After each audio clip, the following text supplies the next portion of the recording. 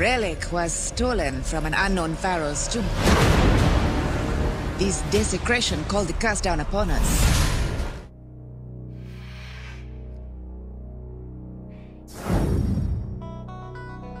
Words are not just elements of speech or writing, because they can be used to strengthen the effects of magic, which is the art of directing and controlling energy. When spoken out loud, words transform into frequencies and vibrations that could be used to direct energy. This is one of the first steps to creating magic effects. Most people will laugh at the idea of magic being real, but only if they knew what magic really is and how magic is being used to control them.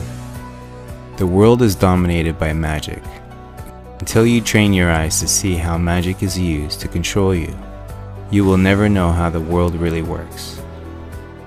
The controllers who pull the strings of politicians are well aware of how magic works. Many of them actually practice the art of magic, which is why they are sometimes referred to as the dark magicians. Unfortunately, they like to use magic for power and evil purposes, instead of using it to change the world into a better place. The most powerful thing in the universe is energy. If you learn how to control and direct this energy, you will become one of the most powerful people on earth. Why do you think the controllers, the dark magicians, are so obsessed with magic and energy?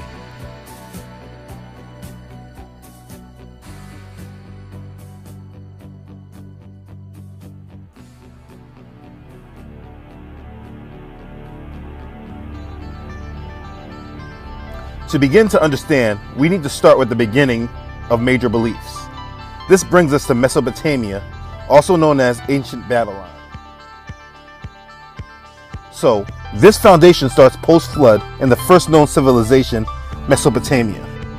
The mystery religion of ancient Babylon is the beginning of paganism.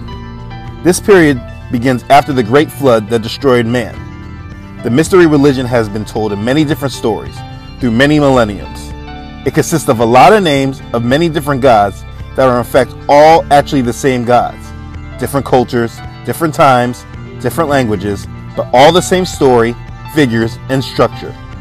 This is one reason why people try to include Christianity into this. The problem is they're just missing key information. Now, to clarify and explain in the simplest of terms what the mystery religion of Babylon is, it's simply polytheism and/or paganism. The story of Nimrod is very simple to understand. A man in the beginning claiming power over other people, claiming himself to be God. It's a simple, easy concept to get. The real twist starts, like I said, with the woman. This woman who comes into this picture is Semiramis. Semiramis was the first wife of Cush. She also was the mother of Nimrod. She claimed to be divinely born. After Cush lost power, in order to stay in power, she did the unthinkable thing in our modern opinion. She married her son Nimrod. Then shortly after Nimrod was killed, she became pregnant and found another way to stay in power. She told the people it was the spirit of Nimrod that impregnated her. She claimed she was having a virgin birth from the spirit of Nimrod. Semiramis slept with no man and was impregnated by Nimrod's spirit, she claimed. Nimrod was now a father and Semiramis was the mother. This is the start and the beginning of father and mother god worship. It is the primary driver of polytheism, but most people will never make the actual connection. You see, Semiramis was able to convince Nimrod's followers that her son was the fulfillment of God's prophecy about Jesus in Genesis 3:15. And I will put enmity between you and the woman, and between your seed and her seed. He shall bruise your head, and you shall bruise his heel. The people believed that her son would be the savior to defeat the serpent. Reality being, it was actually the serpent they'd be worshiping. She managed to convince her followers that Nimrod did not die, but he ascended to the sun. She claimed it was the rays of the sun god, Nimrod, that caused her to conceive.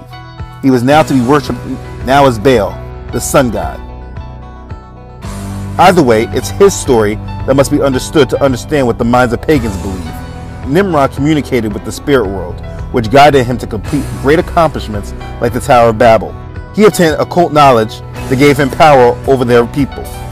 Nimrod started the first world government, where they all practiced the same religion, and were governed under him. They performed human sacrifices and he was in control. They worshipped him as God because he outright challenged Yahweh.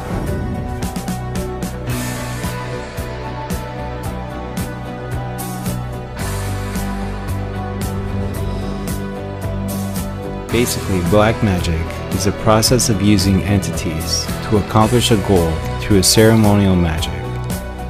Hall writes, by means of secret processes of ceremonial magic, it is possible to contact these invisible creatures and gain their help in some human undertaking. Yes, the speculum, the dark mirror. And what better entrance into those caverns measureless to man the poet Coleridge had envisioned in his mystic eye. The most dangerous form of black magic is a scientific perversion of occult power for the gratification of personal desire.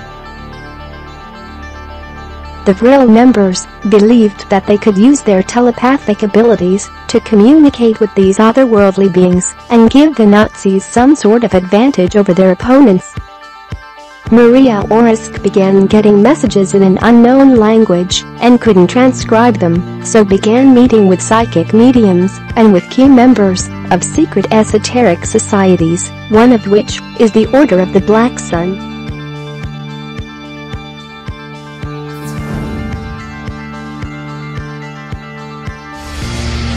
It's a sign from the gods.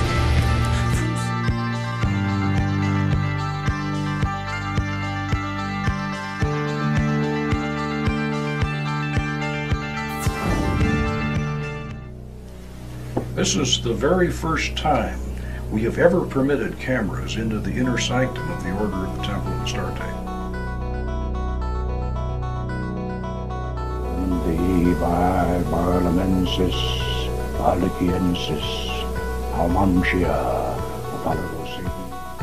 I am here.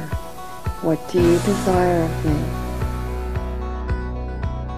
There is a complete control over the human race, and to think that black magic could be used to control the masses, as Hall points out, is disturbing.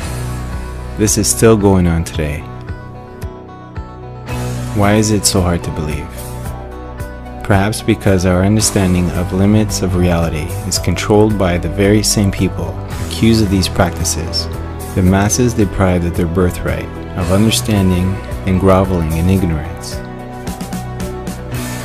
Now these derived or suffix angels are not as personified as the archangels of the quarters or the angels of the planetary spheres, but they do provide a direct channel of power through which the four archangels of the quarters control each and every one of the spirits of the brass vessel.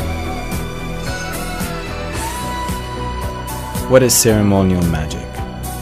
The works of multiple scholars, from Plato to Manly P. Hall and further down the line, suggest that it is essentially the use of rituals and techniques to invoke and control spirits, or life forms, that could be existing within other dimensions or worlds.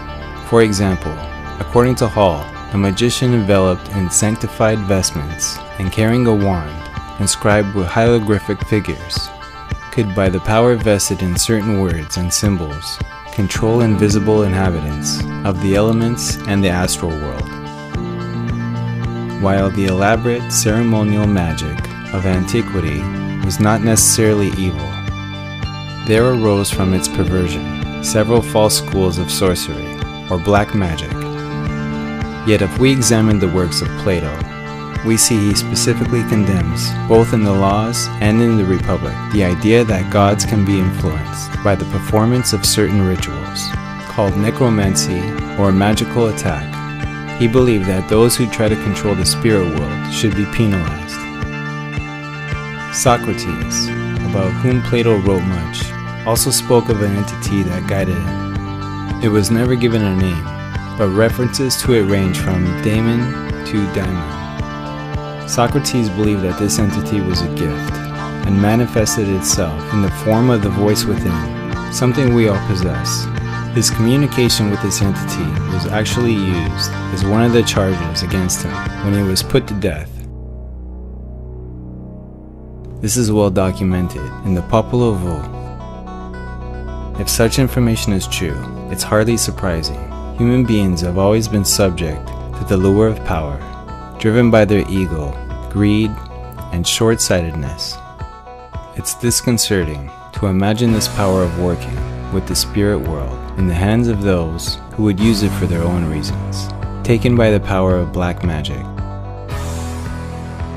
Napoleon Bonaparte, the French military and political leader, is another example.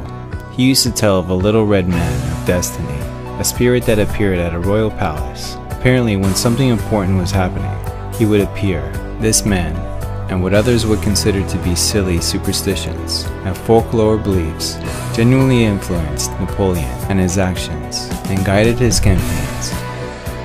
According to Hall, the Little Red Man of Destiny is an example of the disastrous results of permitting elemental beings to dictate the course of human procedure.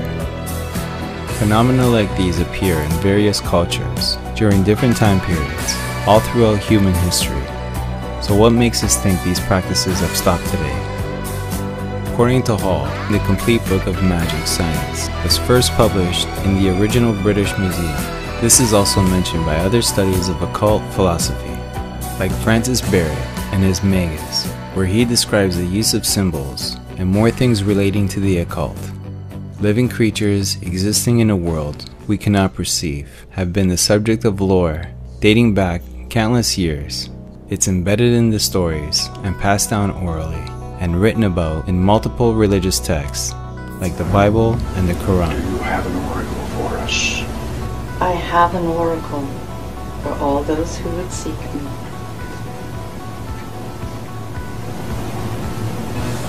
It is enough that you have opened the gates.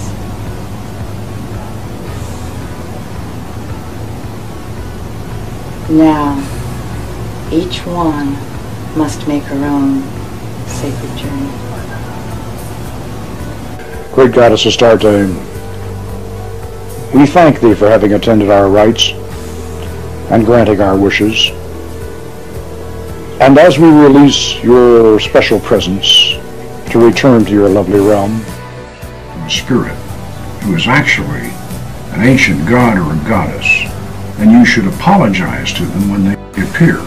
Now the reason is this: our ancestors transformed these ancient deities into demons. For this reason, you should treat even the lowest of their number with respect, and the gods and goddesses among them with veneration. Isn't it interesting how all the secret societies and clubs, occult clubs, are in the same, roughly the same area in Washington, D.C.?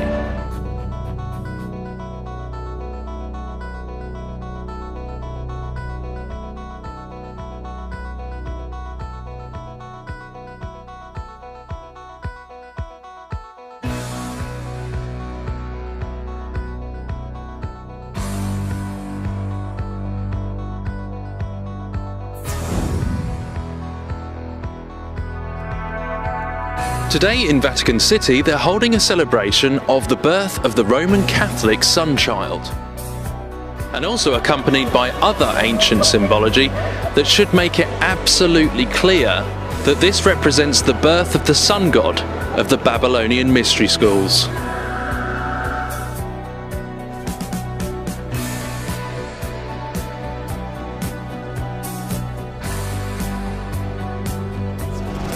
When the Order craves something, no one can stand in their way. They are the reason for your pain and anger. If you do not act, this country will burn to the ground.